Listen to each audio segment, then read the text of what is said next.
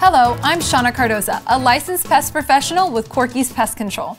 I'm talking to you today about a few mosquito preventative measures that you must take to successfully control mosquito populations on your property. The three main disease-carrying mosquito species we deal with in California are the Anopheles, the Aedes, and the Culex mosquitoes. They are responsible for transmitting diseases such as Zika, West Nile, heartworm, dengue, yellow fever, and malaria. Mosquitoes fly upwind at 3 to 5 miles an hour and are attracted to carbon dioxide. That's what we exhale. Mosquitoes tend to rest on the undersides of leaves and dense foliage. They will also rest underneath your eaves and the shadowy parts of your home. So first and foremost, you must cut back overgrown foliage to assist in ridding your yard of harborage areas.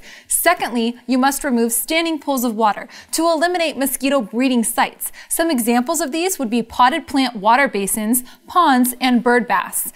Dense foliage provides much needed shade and a hiding area where they can rest undisturbed. A pesticide treatment to the undersides of the leaves, as well as window casings, door frames, eaves, and structural foundation is an important part in controlling mosquito populations.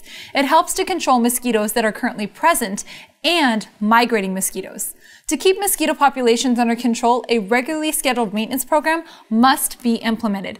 Products break down over time, and mosquitoes will migrate onto your property from neighboring landscapes. So complete elimination is not possible. It's recommended to receive a treatment monthly during mosquito breeding season.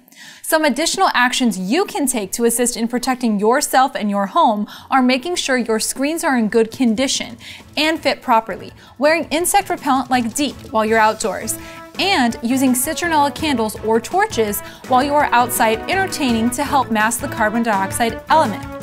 I hope I was able to answer most of your concerns today on mosquito control and preventative measures.